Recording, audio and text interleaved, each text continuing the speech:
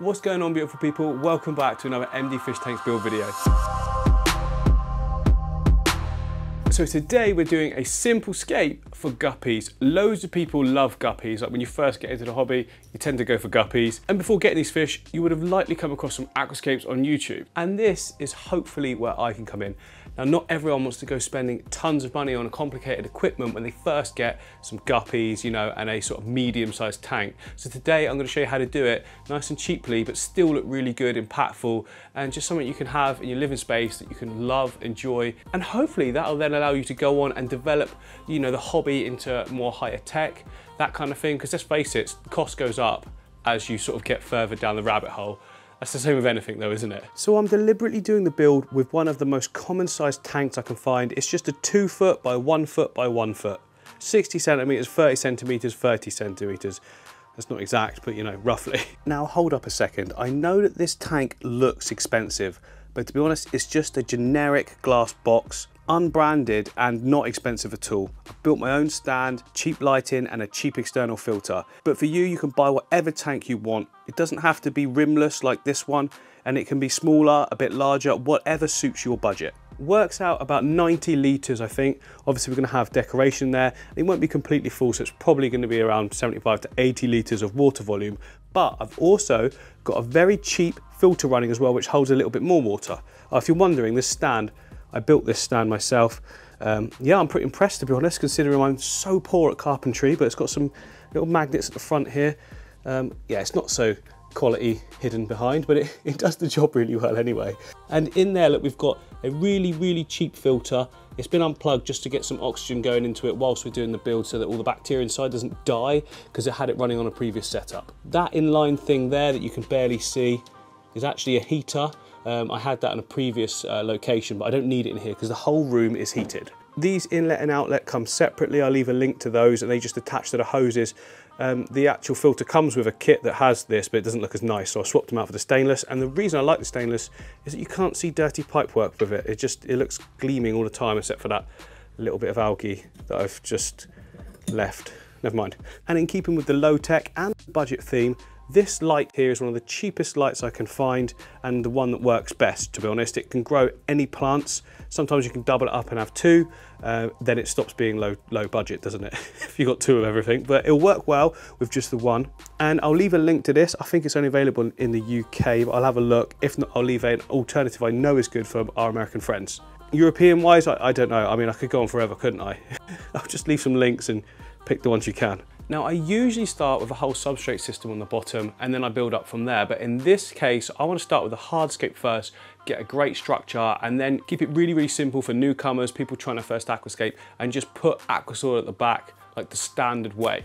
It works well, so why not? So today's video is sponsored by API and Aquarian, and yeah, throughout the video I'm going to be using various products from both the companies. They have been sponsoring us for several years now. It's because of that we can have these amazing tanks all around us in these awesome studios, and I never mind doing sponsored videos at all because I really don't have to sell this stuff to you guys.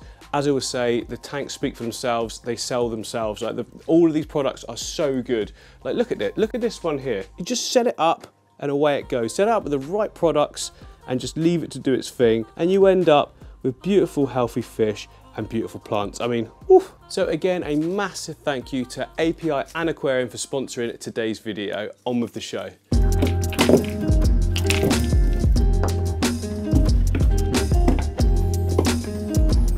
Okay, we've got some nice little bits of wood there I've just chucked down. More wood there than we've got stones. It often works quite well if you do more of one than the other. I don't know why. I've just always found that. And you can always add more of anything at any point, remember. So you don't have to stick to what you've got, provided you've got more, of course, which is why I always say, if you go to the fish shop, just buy a bit of wood every time you go there, and then it doesn't work out too expensive to get a nice collection going.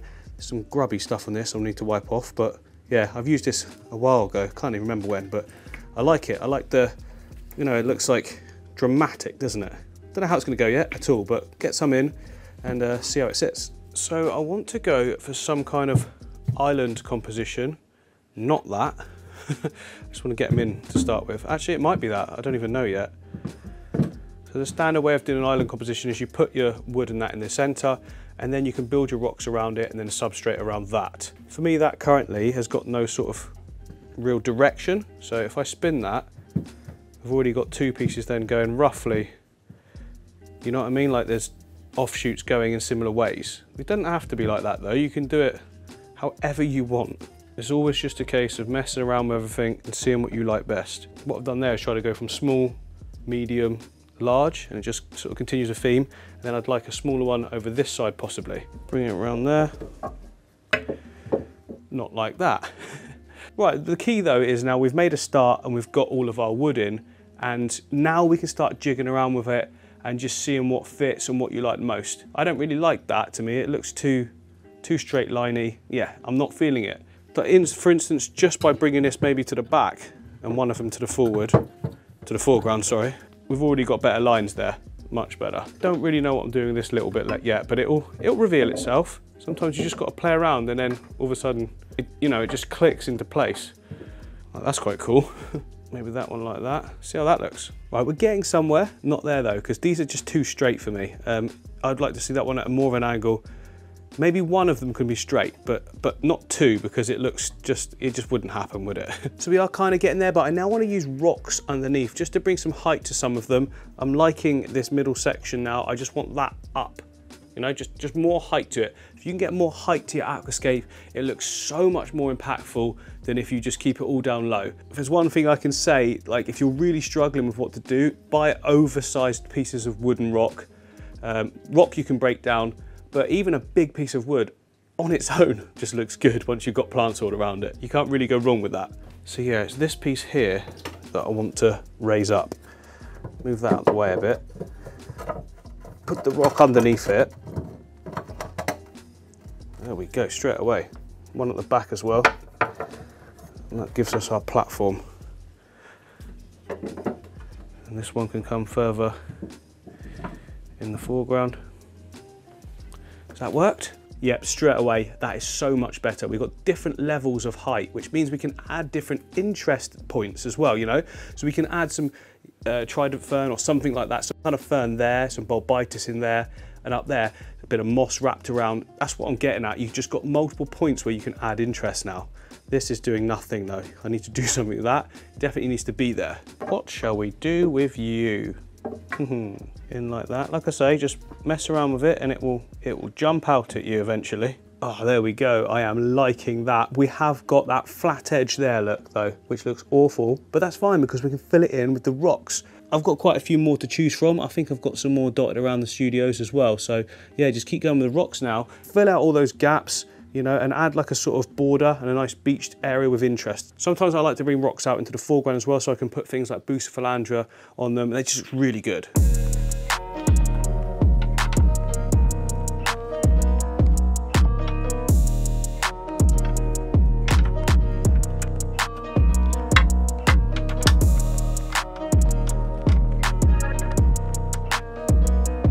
There we go, there's the basic hardscape sorted. Now you might see stuff sort of shuffling about a little bit as we go, but I'll keep that main sort of structure going. I think it looks great. The only thing I don't like is that the rocks down here all look kind of flat, but once we've got some substrate in, we can raise it up a little bit and place some things underneath some of them that will get hidden in the sand. But to start with, I'm just gonna stick with that. I kind of want to glue the wood together now so that it doesn't float up later on. To do that, we use cyanoacrylate super glue gel. So yeah, it's just this stuff. It's the one I use, the Gorilla one. It's the gel, remember. I use the gel because it just blobs. You can either use the gel or you can use the runny stuff. If you use the runny stuff, then you need to put tissue in between the gaps and then put glue on the tissue, and that works really well as well. But this stuff's all quite close to each other. I've got some good points, so the gel is all I need.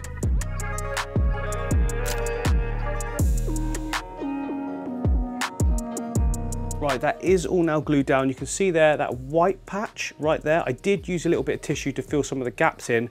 Then I used some of the liquid super glue and a syringe and just syringed it all over the paper, and then it just sets rock hard after a while.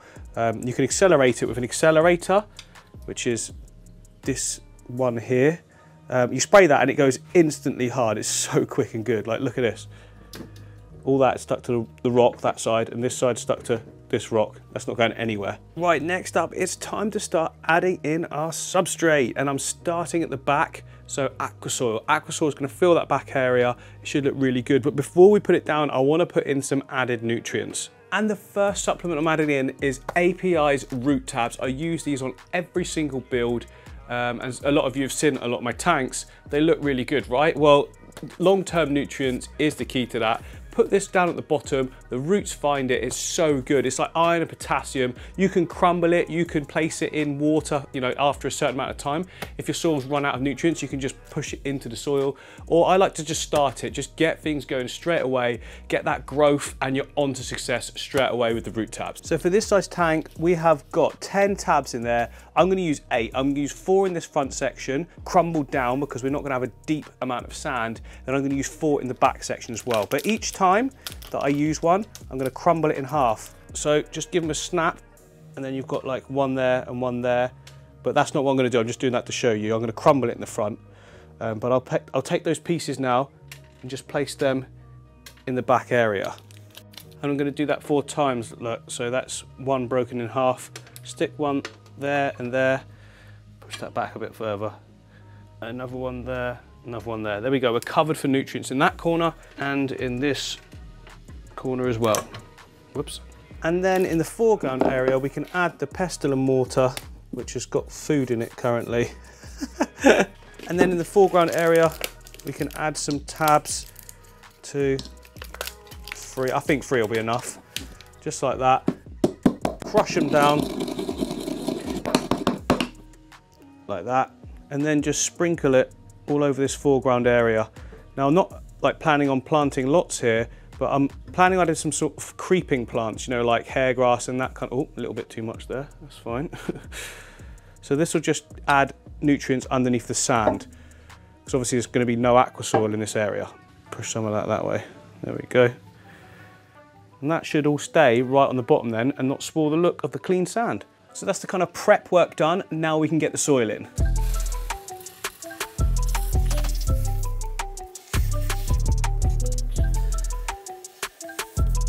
So the aqua soil is in. I'm using the Awase stuff this time. It's all I could get hold of. I ran out and I didn't realise, so I went to the shop and got the Awase one. So it's got more of a brown tinge than I'm used to, but I'm going to cover it in plants anyway, so you're not even going to see. But you'll notice there, look, I've banked it up at the back. This is to give us planting depth and also a good amount of soil then, you know, rather than just a little tiny bit, we've got double the amount of soil. Why do we want double the amount of soil? It's because it brings the pH down.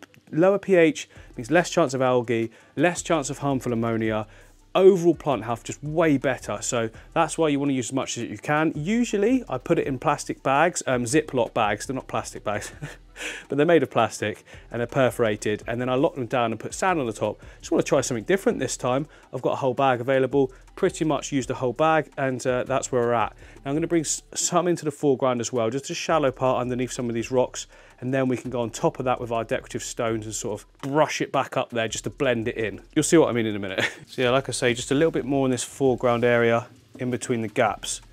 Got to be careful though, because I don't want it spilling into the proper foreground, because I want that completely clear. A little bit's fine though, not going to hurt at all. And the last little bit over this side, this is quite difficult with this big jug. I'm trying to also fill in any gaps that's in between the rocks and the wood, because we don't want any detritus getting stuck there later on, do we? Oh, I was so careful, and then I did that. It's all right. That's nicely stuck as well now. Everything's stuck down. Okay, next up is our gravel, and I've gone for this really sort of, I suppose it's a coarse sand or a very fine gravel. It's kind of like an off-white, different flecks and colours in it. Should work well with what we're going for. And we want to start right in the foreground against the glass and let it just sort of fall back. There we go, and then it covers over all the crushed root tab as well, which is what we want, because we want the nutrients to be right underneath it. It's very bright, but obviously as the water sort of goes more mature, it'll sort of decolour, and we'll probably have to clean it up a little bit, which is fine. We know we can do our maintenance. We're also going to have a lot of greens planted into it as well. I'm going to bring a good amount of planting into this foreground area, I think. Not right at the very front, but you know, around all these rocks at least anyway. It should look really, really good. I'm going to go with about ½ inch of depth at that front. I don't like to go completely minimal. Some people have like that everywhere. like all the way across, but I like to go a little bit of depth. I just think it frames the whole scape a lot better, but that's just personal choice.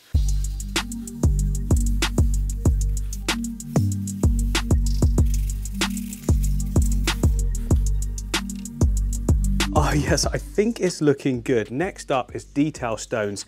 In and amongst the rocks we've placed in there, I'm going to put another rock in that gap, I think, and that's going to add a little bit more sort of, I don't know, it's going to bring the scape forward a little bit, but without impacting on that area. Still want it open, but still want to bring the eyes forwards. Maybe this one here, maybe this is too big.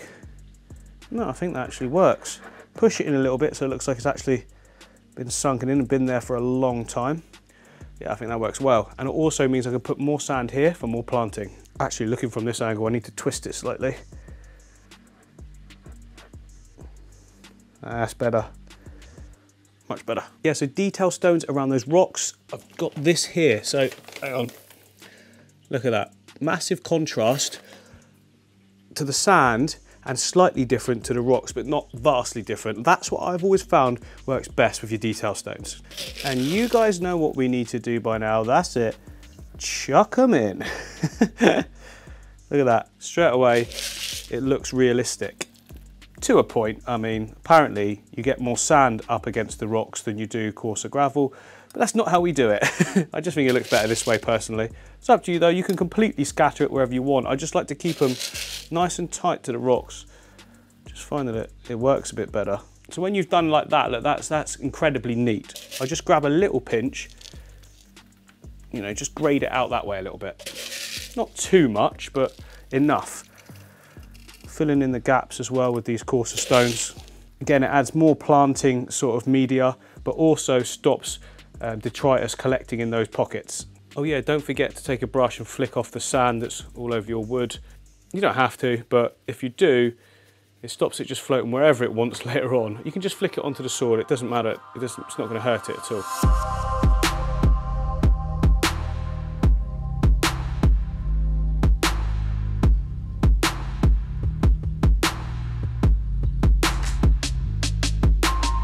Right, we are looking solid. It is now time to crack on with the planting. I'm going to start right in the center, or, you know, in the wood structure in the center. I'm going to go for some focal points, main focal points straight away. And that will be, you guessed it, a fern. Always start with my fern and then just sort of work around it.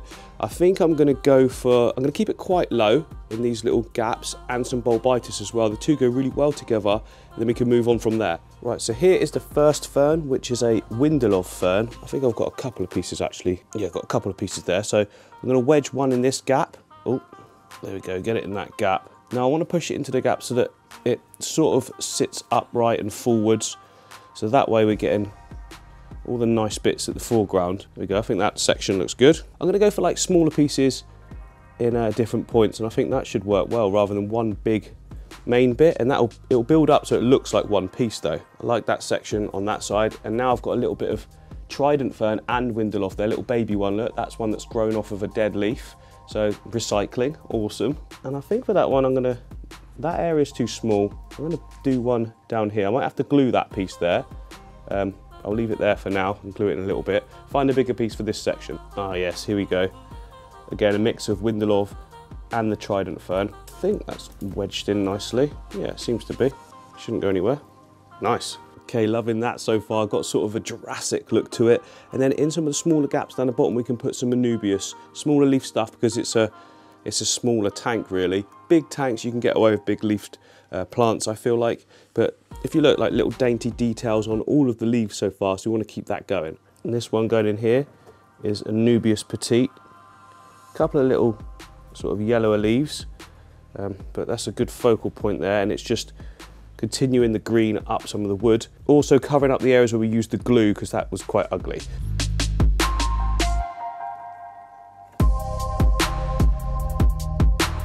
And then a nice little piece of Busiphillandra right in that central piece. Look at that, ties it all in beautifully. And now we can make a start on some planting. I want to put in some foreground plants first, just to sort of give it that detail in that area. Not too many, because we do want to see the white sand and the border between the main island as well. So up here I've got a load of sort of shorter plants all in the pots from Tropica. These are the 1-2 grow, which means they're pest free. Been sat here for quite a while, so some of them might be on the turn, but this Halampium tenulan that we can see here, green, that's definitely usable. That's going to look great. They've been sat here for nearly a month, but all looking still green, great roots, so we should be absolutely fine, to be honest. This one's got, the glossostigma's got a little bit of sort of melting on those top bits, but the main bulk of the plant looks really good. So the root system, so yeah, I'm just going to put them all in.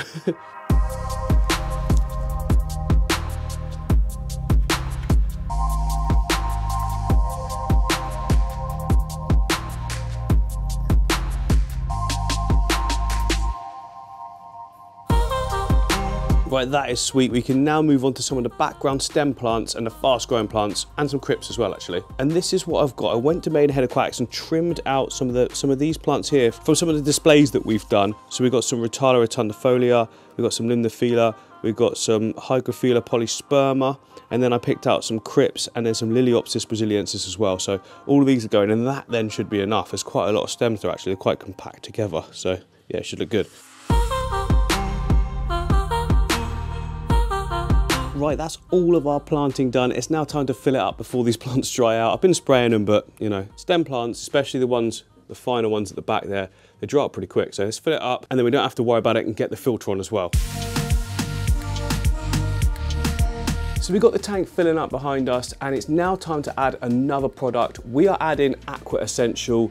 This stuff is brilliant. It covers everything you need to make your tap water safe. It's basically an all-in-one. So it detoxifies ammonia, nitrite, and nitrate. It removes chlorine, chloramine, and heavy metals. Basically, it binds the heavy metals. Your filter takes them out, and then you clean your filter. And it's good for freshwater and saltwater aquariums.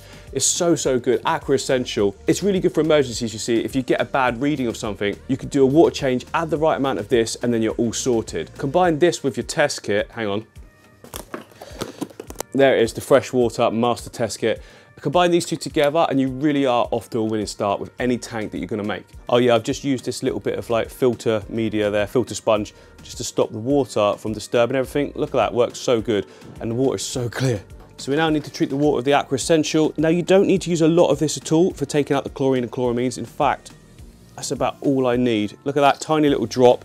That bottle's gonna last me for ages, so you're gonna get really good value for money there. Top stuff, well done API. Now also, while the water's filling up, we want to add in some leaf zone as well, which is fertilizer. We've got some brand new 1-2 grow plants there, which have been in like a real high nutrient gel. So we want to put some nutrients into the water column, as well as what we put under with the root tabs. So for this size tank, I just like to do a capful. Whoops, there we go. 1 capful. And now it doesn't have to have it because we've got an established filter, but every time I do a new setup, I always use Quick Start. It's beneficial bacteria. It's gonna just go over everything, even more in the filter, basically like an insurance to make sure that any fish you put in there be absolutely fine. So a couple of caps of that as well. Awesome, we are filled up. Look at that, looks so good, doesn't it? The pops of Rotala rotundifolia coming through there. Very pink because it's close to the light in the shop. It's not actually the HRAR, which would be bright red. Poke if I can bring that out. I think some of it's trapped. Anyway, now we can switch the filter on. Some gunk will probably come out, but that's good. It's gonna, you know, get everything cycling even quicker. The tank cycling, that is. I mean, the filter already is, so just everything established, if you know what I mean. Right, switching the filter on. Like I said, there'll be some gunk. There we go. So we've got a little bit of misting there now, and there's lots of micro bubbles. I'm gonna put in some AquaClear, and this means that by the time we go get some fish and come back, it's gonna be like, it won't even look like there's water in there. So this right here is AquaClear. It's powerful stuff. You only need a tiny amount of it, and what it does is it clumps all the particles together, the filter takes them out, and then the fine pad inside the filter just locks it all in. Like I say, you do not need a lot of it. So for this size tank, I need like 2.5 mil, that's too much. Just literally that, and that's enough. Again, great value. This bottle has lasted me so long. So the tank is absolutely perfect, ready for the fish. Let's go to the shop and pick them up. Fish, shop, Matt. Hi. We interrupt you at this key working time. Matt's doing work is what I'm trying to say. But he was ignoring me, so I thought I'd just start filming, and then that might... Ignoring you? I know, but it might coax you into getting some guppies from me. My guppy tank is ready. Martin's ordered me a ton of special ones, and that's for another project we've got coming up. Ooh, yeah, but we're not talking about that yet. This is for a different tank. So have we got some nice guppies in? I mean, I know you're not a massive guppy fan. I'm a big guppy fan. You are? Yeah, I love guppies. No, you're just saying that because the camera... That was my main thing that I used to keep when I first got into fish keeping with guppies. Well, oh, that's right. One of many, but yeah, I really loved them. I'm getting confused when you said, like, oh, people come, they want one guppy, they want one neon, oh, yeah, no, that's and they want one, and it creates a ton of work for you, doesn't it? It creates a ton of work, and those poor fish live on their own. So we do recommend not to do that. But no, we've got some nice ones in, I think. Okay, cool. Hopefully. Well, we were going to have a look at the real nice sort of quality tanks, yeah, but someone's you've made it filthy. That's not too bad.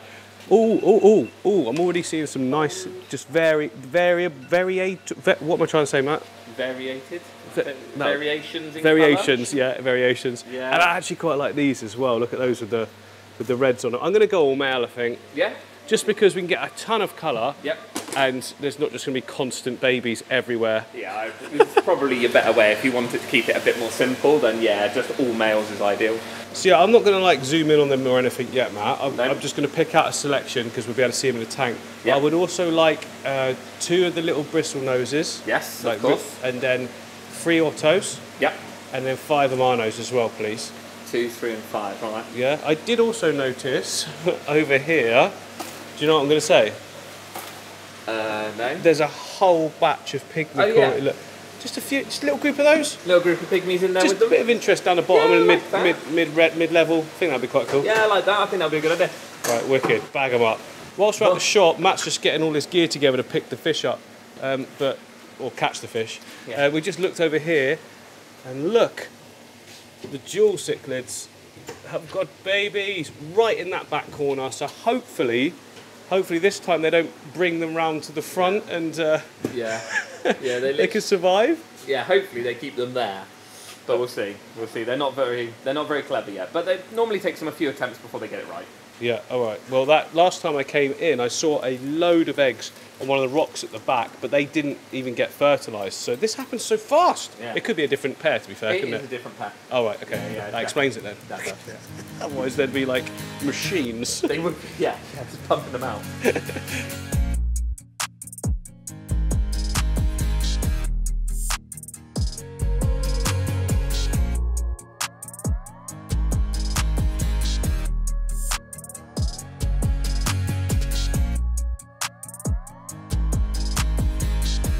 So we are back in the studio. As you can see, the fish have been temperature acclimated now for about, well, you can't see they've been acclimated for 20 minutes, but trust me, they have been acclimated for 20 minutes.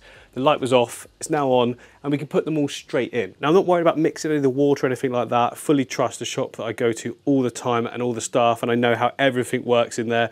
Plus, all these fish are from the same system, so this is their quarantine, if you like. It's gonna look so good. Right, I'm just gonna release them all, one species at a time, and can't wait to see how they look in there. So in first, I think should go the 5 Amanos, let them find their own little place to hide, and they should be nice and safe then from any fish. To be honest, these are good size Amanos. I keep saying I'm gonna get new scissors, and I never do. So bad. Yeah, they're good size Amanos, so they're not gonna be affected by any of the fish that are in here. Like, yeah, they're way too big for the guppies, look. There we go, yeah, good.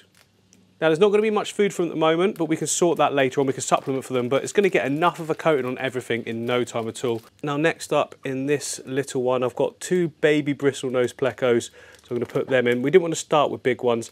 These guys, there'll be plenty of enough food for just these 2 little ones as they grow, and they'll just keep the tank nice and clean for us. There we go. Oh, I've got the knack of it now with these scissors, it's just at the tip. And in you go as well. Come on, guys. Oh, I knew this would happen, they're going to get stuck there. Down you go, bit of gravel, that's all right, all adds to the texture. Right, now moving on to the pygmy cories and the ottos, they're in here as well. Whee! Yes. We didn't want to go for too big of a number. Is that otto in there still? Out you come, good boy. Oh yes, that baby bristlenose coming right to the foreground straight away. It's a good size actually, it's about the perfect size. The other one's a little bit smaller, but that's okay. Oh, look at that, there he is right there. So tiny. And the pygmies have all hidden. Probably gone to the back somewhere. They'll be out in a minute. It's all good, it's all good. Okay, and last but not least, a tool, the stars of the show, the Guppy, standard male. Everyone's gonna pick these at some point, aren't they? Beautiful. Look at that, complete mix. I asked Matt to get me a complete mix. Yep, everything is out. Check nothing's caught. Oh, we're all good. Yay! Oh wow, we've got lots going on at the moment. So the Amanos, they're sort of shooting everywhere just while they get settled. They'll be fine. It's just getting comfortable with their surroundings. Brand new home for them, isn't it, you know? And at the back there, look, we've got all of the guppies. Again, they're just going to move around a bit weird for a minute, but, you know, give it a little bit of time and they'll be, like, settled and looking beautiful. All in the foreground. Whoa! Loads going on. Oh, look, there's a pygmy coming forward. Oh, it's going to be so cool when they're all settled in a little bit. So another thing that I always like to do when I put in new fish is feed the tank. And for the guppies, we have got Aquarian tropical flake food, tropical and temperate. So, you know, it covers both. You can see here, look, it's an awesome flake. It's big sizes, but you can just crumble it between your fingers, which is what I like to do for the smaller fish. I like to put it in the water and then I'll show you in a minute anyway. And then for all the others, we have got the algae wafers. Break these up into smaller pieces, dot them about, the Amanos there, and the bristle nose, and even the cories, to be honest. They'll pick at everything, scavenge from everything, just whilst the tank is all getting sort of settled in. But this is a great supplement anyway for any of the shrimp. My actual cherry shrimp tanks, they go mad for this stuff. It goes straight away. So yeah, Aquarian nailing it with the food as usual. So yeah, the reason I like to feed my fish straight away is just so that they're kind of comfortable instantly, and then they know that there's no sort of threats, apart from me now putting my hands in, but they'll, you know, they'll get relaxed straight away if they know that there's a bit of food dotted around for them. Look at that, and if they eat, they're definitely comfortable. And they're all eating, yay! And then not to forget the algae wafers as well. We've not got a huge amount of stuff in there, so I'm just going to go with one wafer for now, but I'm going to break it up into like 4 pieces and just dot that around the front. And it all sinks as well, which is good. 5 pieces in fact. Oh, 6 pieces in fact. Look at that. So all the Amanos will get on it and everything. So everyone's covered for food now, which is awesome. And the guppies are going everywhere.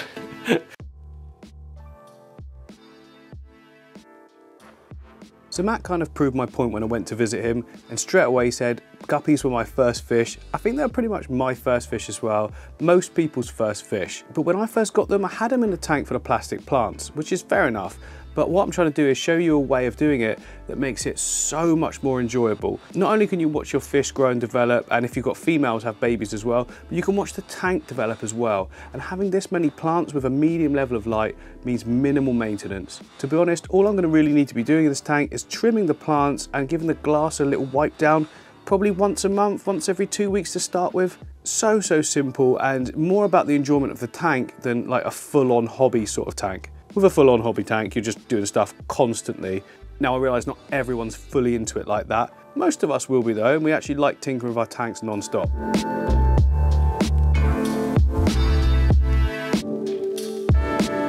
Now there are so many different types of guppies now. These ones here are just sort of mixes, to be honest. They're not like special breeds, but you can get special strains that have got specific markings, like rare markings. Gonna be looking at getting something like that later on to go on a bigger project, something really cool that I've got lined up. But for this one, I just wanted to make a tank that you could do, just go into your shop, buying the plants, some of the hardscape there, and the fish that they've got in stock. Pretty much every fish shop will have some guppies, won't they? And the good thing is you can just choose your favorites out of the bunch. Now, if you watch this video and you're tempted to do your first planted tank, make sure you save a good third of your budget just for the plants. I cannot emphasize that much. They are so key in the success of a planted aquarium, obviously, because they're the plants. But what I mean is if you don't put enough in, you'll probably end up getting algae problems. You'll have to keep cleaning it, that's going to annoy you, and you'll probably just stop. If you start with a good amount of plant mass, then you're just going to be winning straight away. The plant's going to use any excess nutrients in the water column, they're going to grow, and it's just going to look so good and go from strength to strength. If you guys have enjoyed this video, please leave a like and subscribe, and I will be sure to see you on the next one.